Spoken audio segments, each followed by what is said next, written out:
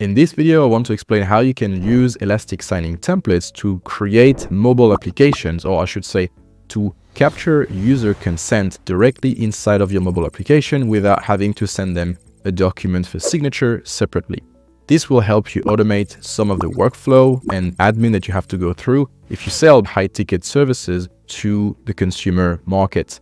And if you're wondering who I am, my name is Sofiane Saudi. I'm an ex-Docusign staff and founder of Docusign Consulting, where we help organizations implement and integrate Docusign e-signature within all your workflow. So if you're interested in getting some help to use Docusign better or faster, then you can book a consultation with one of our automation consultants using the link just down below. So for example, in this screenshot, you can see this is a loan application. The loan amount is here. We can imagine that the user is applying for a loan and they've filled out all the information about the loan, maybe their name, their address, the loan amount, and all of this stuff. If we assume that the user has provided all the required information to apply for the loan, then they arrive to the bottom of the page. In this specific page, what you can see that there is a Docusign logo. Why? Because this specific rectangle here is the Docusign Elastic Template. Elastic templates are an element that you can add inside of your website or your web application to capture one-click consent. In this example, the only thing that the user has to do after they filled out all the application form is to check this checkbox and then click on Request Loan.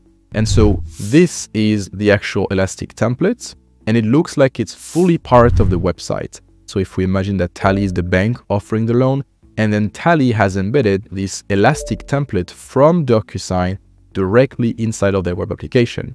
And the beautiful thing is that you can also add some custom variables inside of the agreement. What do I mean by custom variables? If we look closer, we can see the name of the person, we can see the account number, and we can also see the address.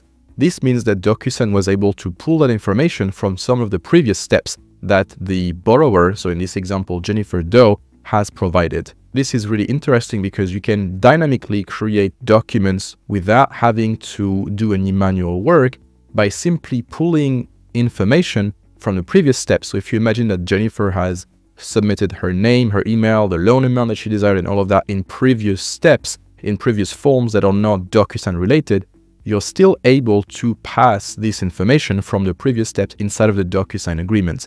And then once Jennifer will click on I certify that I have read and agreed to all of the stuff, and then click on Request Loan, Docusign will capture that and you will be able to download the certificate of completion if needed, or keep this as your record so that you can actually confirm and prove that the customer has agreed to the terms and conditions that surround whatever the product you're selling. So I hope that this makes sense. Now let me actually show you how to create and use your Elastic template. So the first thing that you want to do is to head to your templates and then Elastic templates. And here you're going to click on Create, New, and then let's just call it Terms and Conditions, for example. And here we're going to add our document. I'm just going to use a dummy terms of service. This is the one that we're actually using on our website, but we don't require you to confirm that you agree to our terms and conditions by just visiting the website. So this is just an example. So I've got my document here and I can choose whether I want to display my document as the actual document. So exactly like this. So you can read where the user can read the full document before they agree. Or I can also choose that I want to display the document as a link. And when I do that, instead of showing the actual agreement here, there'll just be a link that the user will have to click on to then see the document. It's just a question of personal preference, to be honest. I'm just going to say document because I do like to show the entire agreement here. And then I can set whether the user must view and read or just must view. I'm just going to say must view, and then I'm going to click on save.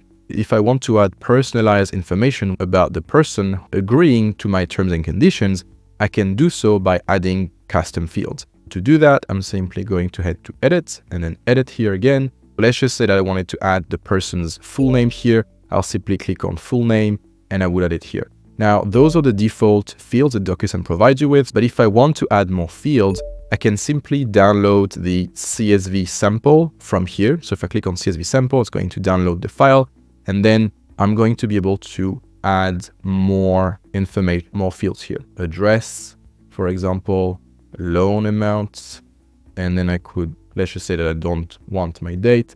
I'm going to delete that row and save this and upload this back inside of my data field just right here.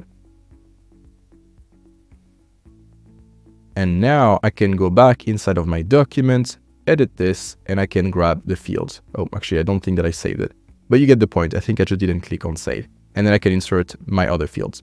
And from here, I can also change the formatting of all of this, although I think it's easier to do in Word. But if you do want to add a line break, or if you want to make some edits to the agreement, you can do that directly from here. You can also add a table, you can add a page break, an image, you can add a bunch of stuff. This is really useful in here. I'm going to click on save and then save again. Now it's almost done. The last thing that I want to do is to customize the display name. So this thing here, I'm just going to say terms and conditions. And then I can select as well, do I want my recipients, after agreeing to those terms and conditions, to be able to download or receive an email copy of the document? I'm just going to skip that because I don't think it's important for me. And then the button labels, do I just want it to say agree, or do I want it to say, for example, request loan, right? So here I could say request loan.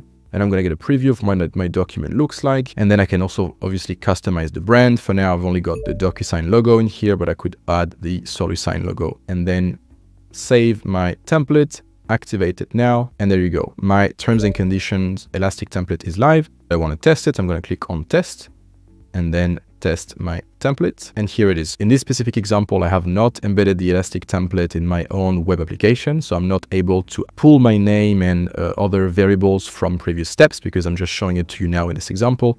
But if I had done so, then I'll be able to see my name in my email. And so now that we know that the actual template works the way that it's supposed to work, we can actually copy the code.